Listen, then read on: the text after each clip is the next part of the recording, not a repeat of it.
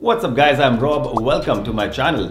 तो आज के वीडियो में हम दो चीज़ों के साथ डील करेंगे। एक मॉनसून जो कि बहुत ही ज़बरदस्त तरीके से आ गया है और दूसरा प्लास्टिक जो कि एक काफ़ी बड़ी प्रॉब्लम बन चुका है। लेकिन इससे पहले मैं आप लोगों को बताऊं कि हम क्या करने वाले हैं, आपसे एक छोटा सा रिक्वेस्ट है। आप ये सब्सक्राइब बटन देख रहे हैं, इस पर क्लिक कर दीजिए और मेरे चैनल को सब्सक्राइब कर लीजिए अगर अभी तक नहीं किया है तो। और प्लीज़ बेल नोटिफिकेशंस बटन दबाना मत भूलना ताकि जब भी मेरा नया वीडियो आए आप लोगों को पता चल जाए। तो आज के प्रोजेक्ट में हम क्या करने वाले हैं? आज के प्रोजेक्ट में हम बनाएंगे एक रेन हुडी, वो भी एक प्लास्टिक बैग से। So this way we not only deal with the monsoons but also the ongoing plastic problem. Sounds interesting? Then get ready, it's time for some DIY. Why? Because I love it.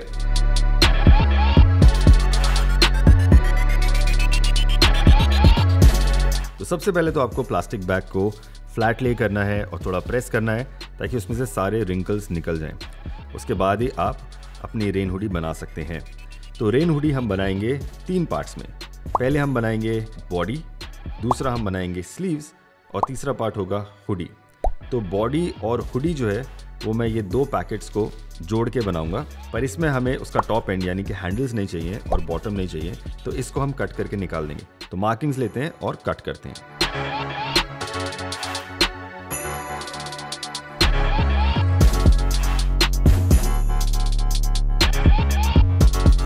Okay, so I have cut the top and bottom half. तो ये हमें नहीं चाहिए। अब हमें क्या करना है, इसको ओपन करना है। Look at that, इससे ये और ज़्यादा वाइड हो जाएगा। अब इसके लिए भी यही करेंगे।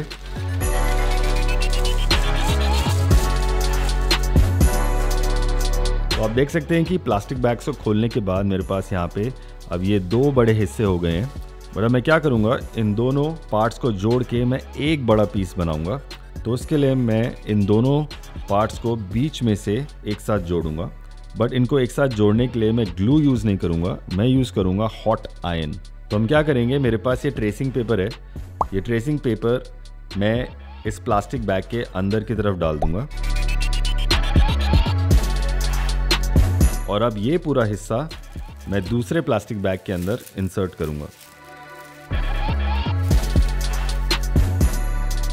तो अब होगा क्या, जब मैं इस पर हॉट आयरन रखूँगा तो जो हिस्सा कांटेक्ट में है, यानी ये प्लास्टिक का जो पार्ट है जो ओवरलैप हो रहा है, वो हिस्सा मेल्ट होके फ्यूज़ हो जाएगा, यानी आपस में जुड़ जाएगा, यानी चिपक जाएगा।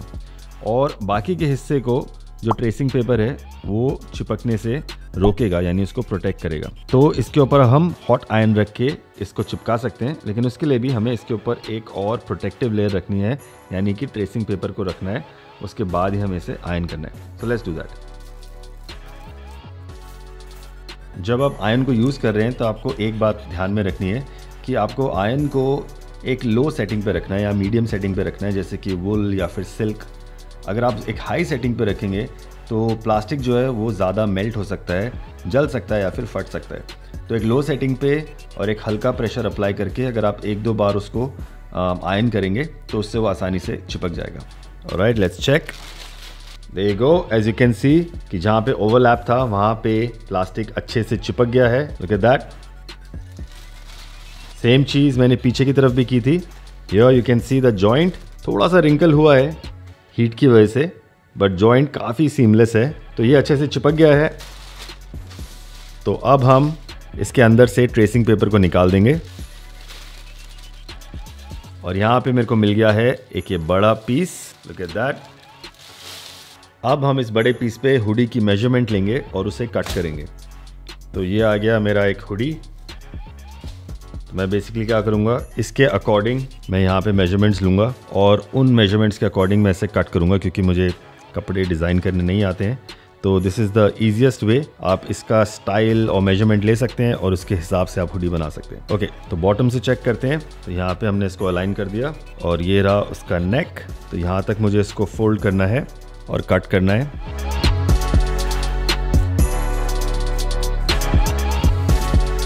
ये गो, सो यू कैन सी यहाँ पे मुझे ये इतना पीस चाहिए बॉडी बनाने के लिए। तो जो ये हाफ पीस है जो मैं कट करूँगा उसको मैं साइड में रख दूँगा और उसको हम यूज़ करेंगे हुडी के लिए, इस पार्ट के लिए।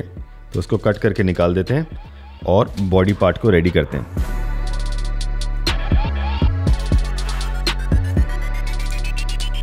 ओके, तो इस पीस को रख देंगे हुडी के लिए।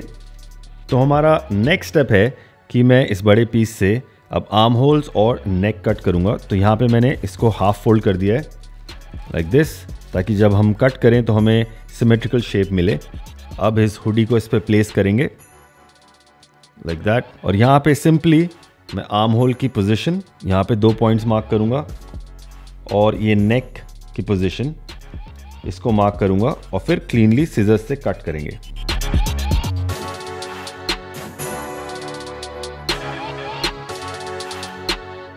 ऑलराइट, तो आप देख सकते हैं कि यहाँ पे आर्म होल और नेक का शेप आ गया है। अभी मेरे इस हुडी के अकॉर्डिंग आगे का जो नेक का शेप है वो थोड़ा सा डीपर है, तो उसको मैं बाद में कट करूँगा, बट ये शेप हमारी रेडी हो गई है। तो अब मूव करते हैं स्लीव्स की तरफ। ऑलराइट, तो अब बनाते हैं स्लीव्स, और उसके लिए मैंने ये एक और बैग लिया है जिसको हाफ कट करके हम हुडी की दोनों स्लीव्स निकालेंगे। बट इसमें हमें लेंथ थोड़ी ज़्यादा चाहिए, इसलिए हम इसके हैंडल जो है वो कट नहीं करेंगे। मैंने यहाँ पे ये मार्किंग ली है, इसके ऊपर सिर्फ इस एंड को कट करेंगे और इसे ओपन करेंगे ताकि हमें थोड़ी और लेंथ मिल जाए। और बॉटम एंड में भी मैंने मार्किंग ली है जो कि सिमिलर है पहले की तरह। इसको हमें क्लीनली कट करना है। तो चलिए कट करते हैं और फिर मैं आपको दिखाता हूँ आगे क्या करना है। ओके, तो इसके एंड्स निकाल दिए। अब इसको हाफ फोल्ड करेंगे क्लीनली ताकि हमें इसमें से 2 स्लीव्स मिल जाएं, और अब इस क्रीज के अलोंग हमें कट करना है। सो देयर यू गो, ये आ गई 2 स्लीव्स। तो अब मैं आपको दिखाता हूं कि मैं इससे स्लीव कैसे बनाऊंगा।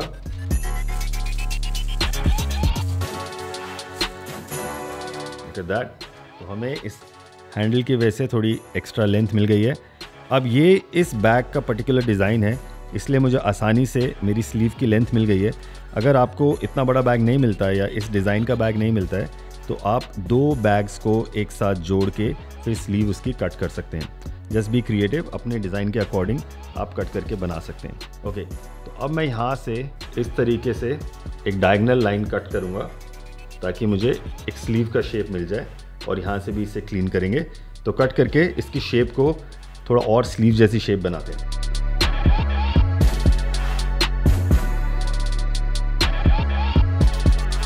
ऑलराइट, कट करने के बाद हमारी स्लीव कुछ इस तरह से दिख रही है, लुक्स नाइस। और सेम मेजरमेंट से मैंने ये दूसरी स्लीव भी बना ली है। एक बैग से हमें ये 2 स्लीव्स मिल गई हैं। तो अब हमें क्या करना है, पहले तो इसके एंड्स को चिपकाना है सिर्फ यहाँ से इन दोनों का, और फिर इस एंड से हम उसे बॉडी के साथ अटैच करेंगे। अगेन चिपकाने के लिए मैं यूज़ करूँगा hot iron. So let's do it.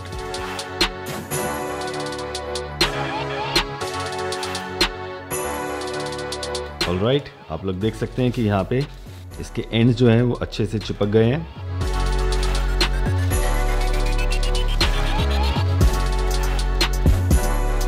Looks pretty good.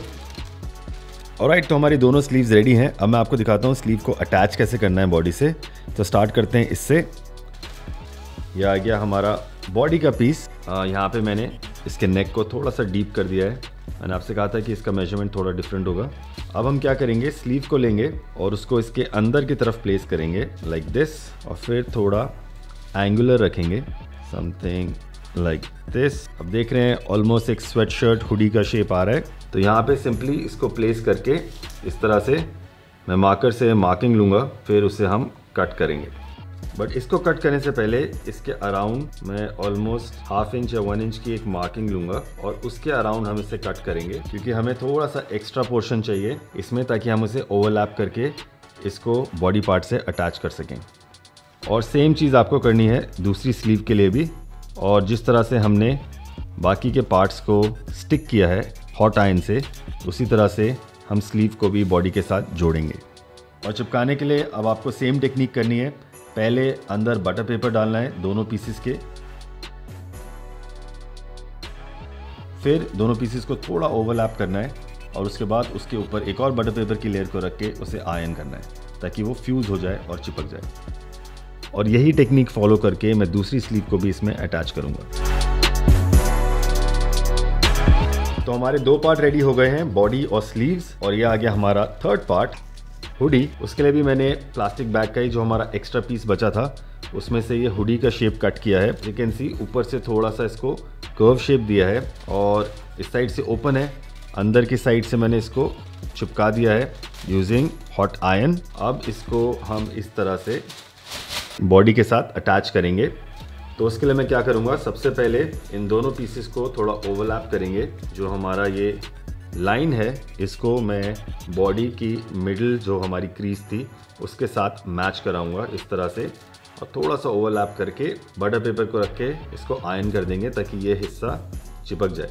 एक बार ये हिस्सा चिपक गया उसके बाद इसके एंड्स को थोड़ा सा फोल्ड करके और रोल करके इस एंड तक चिपका देंगे ताकि ये आगे के हिस्से में चिपक जाए और आपका हुडी का जो शेप है वो एक रेगुलर जैसे एक हुडी होती है उसकी तरह हो जाएगा, समथिंग लाइक दिस। कूल। तो ये आखिरी पार्ट है, इसको भी चिपकाते हैं एंड देन लेट्स चेक कि हमारी रेन हुडी कैसी लग रही है। Let's do it.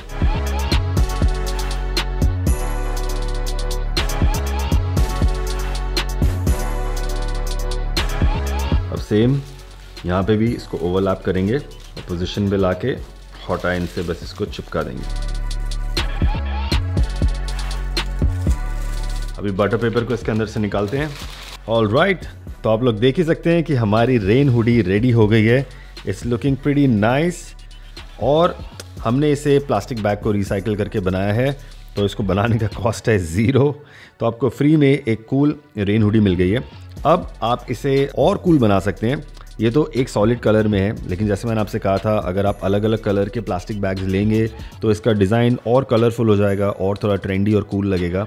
अभी भी आप इस सॉलिड कलर के ऊपर भी डिज़ाइंस और पैटर्न्स ऐड कर सकते हैं। चाहे तो एक पॉकेट लगा सकते हैं, बस एक प्लास्टिक बैग में से छोटा पीस कट कीजिए, इस पर प्लेस कीजिए, आयरन कीजिए और वो यहाँ पे चिपक जाएगा। उसी तरह से आप डिज़ाइंस और टेक्स्ट को भी काट के इस पर रख के आयरन कर देंगे तो वो इसके साथ फ्यूज़ हो जाएगा यानी चिपक जाएगा और आपका डिज़ाइन इस पर परमानेंट हो जाएगा। और अगर आपको वो नहीं करना है तो आप सिंपली मार्कर्स लेके इसके ऊपर कुछ भी ड्रॉ कर सकते हैं। आप कलर्स नहीं कर सकते इसके ऊपर, वैसे तो एक्रेलिक कलर्स प्लास्टिक पे चलते हैं, पर ये सरफेस जो है वो सॉलिड नहीं है। जब भी ये मूव होएगा, बारिश में जाएगा तो वो रिंकल्स की वजह से पील ऑफ हो जाएगा। तो आप परमानेंट मार्कर्स यूज़ कर सकते हैं, जिसको यूज़ करके मैं इस पर एक कूल डिज़ाइन बनाने वाला हूँ। So let's do that.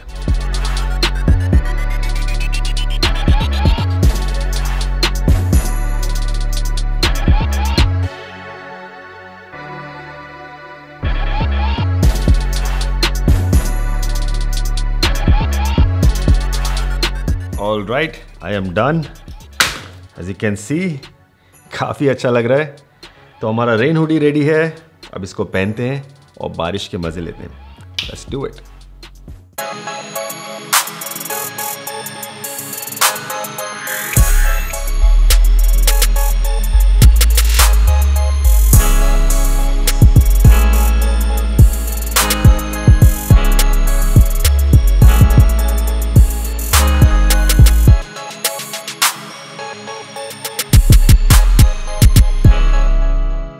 कैसा लगा आपको हमारा रेन हुडी?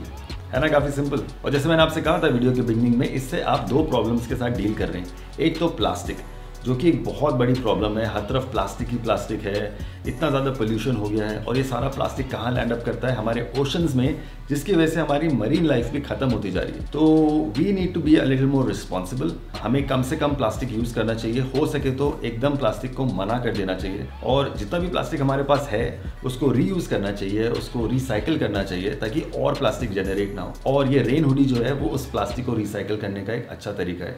तो इस मानसून में आप अपने लिए एक रेन हुडी बना सकते हैं। और अगर खुद के लिए नहीं भी बना रहे हैं तो आप जानते हैं कि मानसून के टाइम पे बहुत सारे लोग ऐसे हैं जिनके पास शेल्टर नहीं है, जो कि सड़कों पे रहते हैं और उनके पास कोई जरिया नहीं होता है अपने आप को इस बारिश से प्रोटेक्ट करने का। सर पे प्लास्टिक बैग्स बांध के वो लोग घूमते रहते हैं। तो सोचिए अगर आप उन्हीं प्लास्टिक बैग से एक अच्छी सी रेन जैकेट या रेन हुडी बना के उनको दे देंगे तो वो कितने थैंकफुल होंगे, आपको कितनी ब्लेसिंग्स मिलेंगी। So do your bit for your people, for your country, for your planet. बहुत ज़रूरी है गाइस। और अगर आप कर रहे हैं तो प्लीज़ मेरे साथ शेयर ज़रूर करना, चाहे तो फोटोज़ में टैग करके, चाहे तो कमेंट करके इस वीडियो में, या फिर मेरे इंस्टाग्राम पे, यहाँ पे मेरे हैंडल्स हैं तो आप मुझे वहाँ भी फॉलो कर सकते हैं और मेरे साथ अपना आर्ट वर्क, अपने रेन हुडीज़ अपने थॉट्स शेयर कर सकते हैं। और ये वीडियो अच्छा लगा है तो प्लीज़ एक बड़ा सा लाइक दे देना, हो सके तो इसको अपने फ्रेंड्स के साथ शेयर करना ताकि उन तक भी ये मैसेज पहुंच सके। बस इस वीडियो में इतना ही। अब मैं आपसे मिलूंगा अगली बार। Till then, like I always say, do good and be good. Piece.